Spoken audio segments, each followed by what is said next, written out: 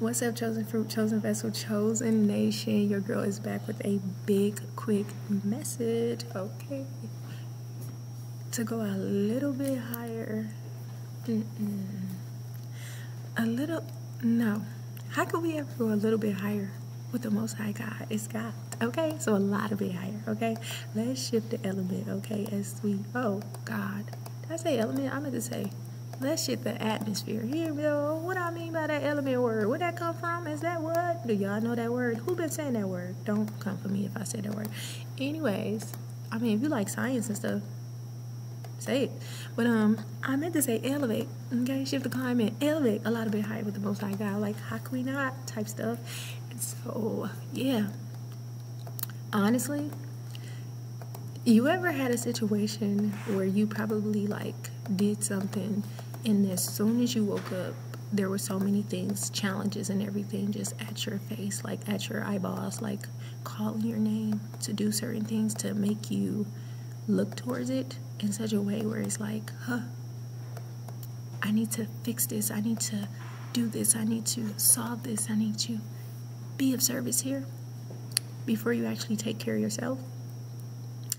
Sometimes you want to allow those things to be pushed back a bit from the standpoint of seeing that, I notice I have this, I notice I hear this, I notice that I see this, but without going to Abba first.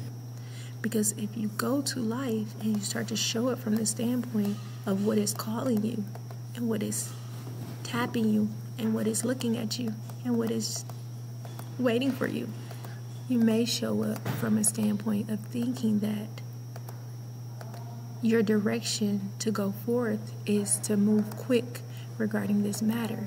But as you choose to do this without talking to the Lord, you now take yourself away from certain things, right? So as you choose wisely regarding certain matters, you accomplish goals better and more sound and raptured in the peace of Yahweh. When you include him, the first thing you do is you talk to him, because he knows the day you're having. He knows what is trying to upset you. He knows what is trying to pull you here just to get it done quicker. What is trying to, he knows, right? With that being said, when you gear where he is, then you start to see things from the standpoint of, he is already ahead of everything. If I rest there, then now these things are not ahead of me, but yet they are at a level in which I can maintain my peace while tackling them. And in all things, this could, place it where it makes sense in your life, right? Because it's so much that the Lord gears you to have through the stability of understanding who he is in your life, as he is our priority, Jesus, right? He is the head and not the tail. He calls you such. But if you go forth and focus on the things that look like a tail, now you might have just put on the clothing that you don't really like, and it's too small and too tight, and you don't even like the color of it. So, yeah, type stuff. You know, because it'll make you respond to it like, don't touch me, don't talk to me, don't look at me, don't call me, don't do none of that. And yeah, I heard you, and I don't care, type stuff. But you want to show up to life where you're more calm, right? And ego is not the focus of it all. Like, your ego, child, I'm trying to tell you, even my ego, child, we shouldn't like that ego of ours, because, baby, it can take us on a climb to a place that, baby, when the fall comes, it hurt. Some people don't care, because you can voice it from opinion when you start to look at everybody else and they walk around life and they think they're so big and puffed up and everything else, but then when they fall, you see their face. You be trying not to laugh. Some people do. Them fruits, though, depending on how they show up, how people be like, they look salty type stuff. But when you're caring, though, you also see the things that other people can do better, because you can see through the realms of the spirit sometimes of what God is saying, depending on how you hear from the Lord. But if you have the gift of discernment, you can pray for the gift of discernment. You can pray to be closer to the Lord. You can pray that the Lord helps you hear things, clearly. See things clearly and hear things clearly. You can ask the Lord, and He will show you things in which you did not know, right? Those who have eyes to see, let them see. Ears to hear, let them hear. Also, if you caught this video, go back and check out Bible lessons. Check out the Hey Arnold video. Check out Moana video. Check out all of the breakdowns in which we try to, my God, get you guys to hear and be aware of all the things that is happening in the world, in their system, in the programming, and what God has already given us to dish out. Let's talk about it, because when you're in a relationship, you like to talk about things, right? You like to communicate. This is a season where you date God. I know it's like, what? Date God, huh? How that work? But dating is actually going out in a social gathering as well.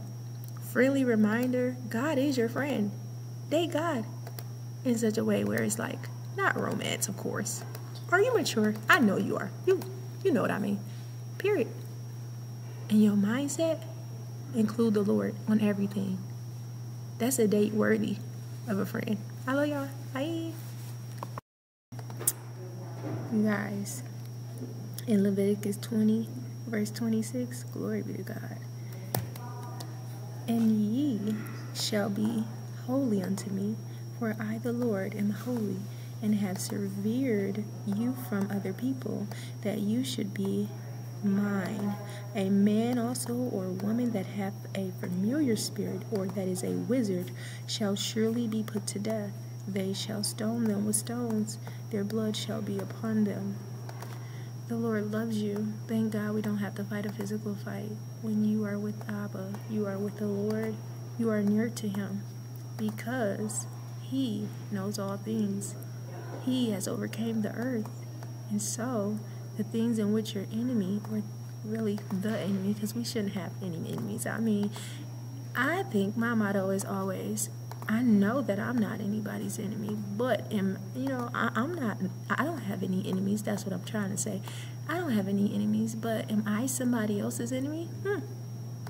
That's a good question, because you can't control everybody, but we all got the enemy that we hate the most. Say, yeah.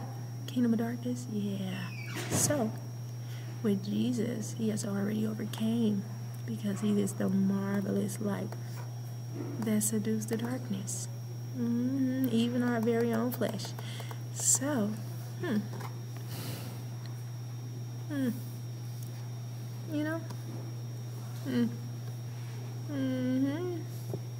choose to partner with them. Just a free will offering, because really, Taba, how could you not? How could you not? You know everything. Period. Best friend ever type stuff. Yeah. Kind of like when Plankton was trying to hang out with SpongeBob. He was doing the thing like, best friend ever. Okay. Best, but that was kind of like a fake friend, because Plankton really ain't like them. Like him, y'all know. He I ain't only gonna go there. came there for a secret from you. Oh, he only wanted his secret from you. You ever met somebody like that? Fruit check. They only want to get close to you because they want to know more about you in a way where they kind of fish for what make you the way you are and how you operate like that and how you da-da-da-da-da. But see, when you with Jesus, His disciples, He tell them everything type stuff, because He trusts them, Well, He's loyal. Jesus is loyal. He trustworthy and true type stuff, and He know them. And He know God, and God know everything type stuff. But when them people who don't know God try to come up, be close to you, act like best friend ever, best friend ever.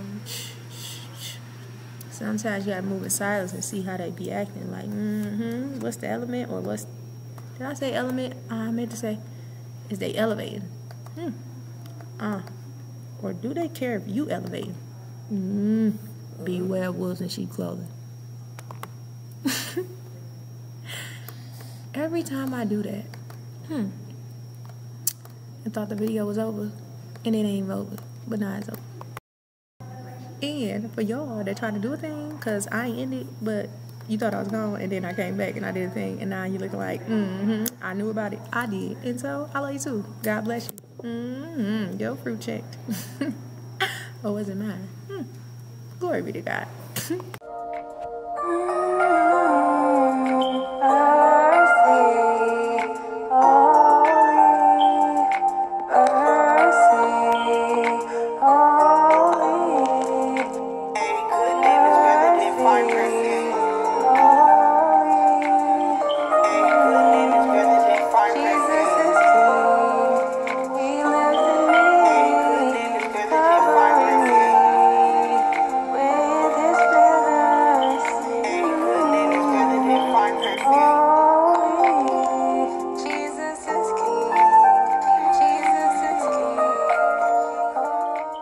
John 3:16, for God so loved the world that he gave his only begotten Son, for whosoever believeth in him shall not perish, but have eternal life. Give your life to him.